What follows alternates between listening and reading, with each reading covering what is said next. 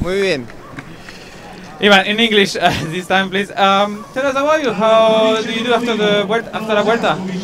I feel good. The other day in the last race I did, I feel quite good. It was quite hard for me, but anyways, I can make a top 10. And I did last year 5th place, so hope to be better. Yeah, in Agostoni we saw a really hard race, and at the end a lone man arrived at the finish. Will it be the same scenario today, or is it a bit different with that kind of course? I think this is more like for a sprint, no? Last year was a sprint.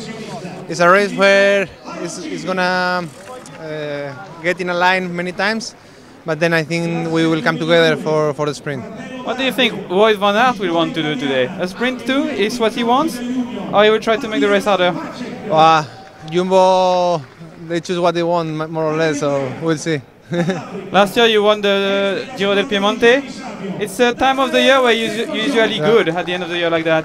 Yeah, normally I don't know why, but I feel super good in this period. I enjoy a lot.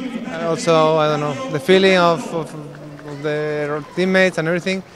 So, yeah, sad to finish the season like that. Thank you very much. Best of luck. Thank you.